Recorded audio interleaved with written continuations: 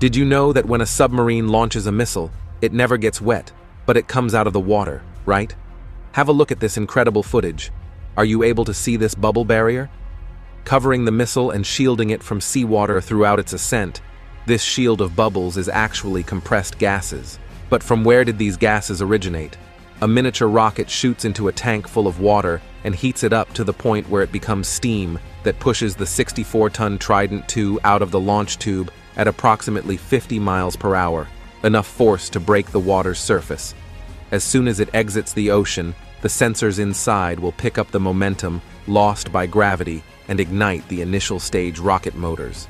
To keep water from entering any parts inside the missile that could cause damage or instability, the Trident missiles are pressurized with nitrogen as well.